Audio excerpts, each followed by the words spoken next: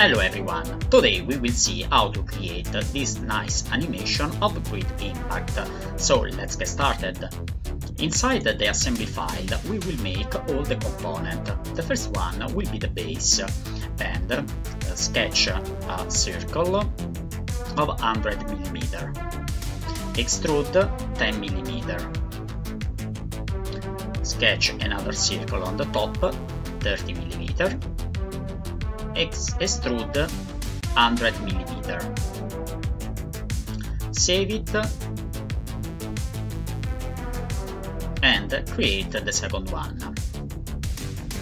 Select a plane, sketch a circle, another one inside, the external one is 100 mm, the internal one 30 mm, enter and extrude 10 mm. Save it and constraint with the center to center and bottom face with the top face. Distance 120 mm. Change the material and create the third part, the spring. Select a plane, sketch a circle, diameter 60 mm, extrude distance equal 100 mm, enter. Make adaptive,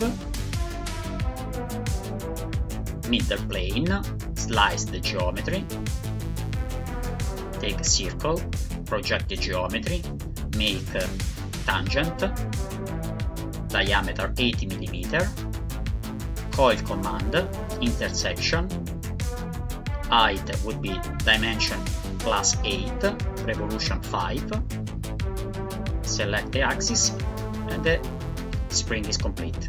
Change the material, gold, and assemble all together. The base, with the base, enter, the same of the top,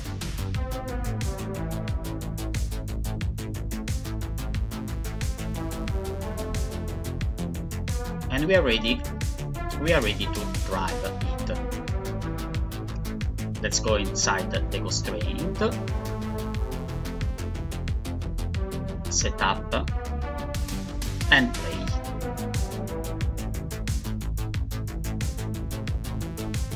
And the job is complete. I hope you enjoyed this video.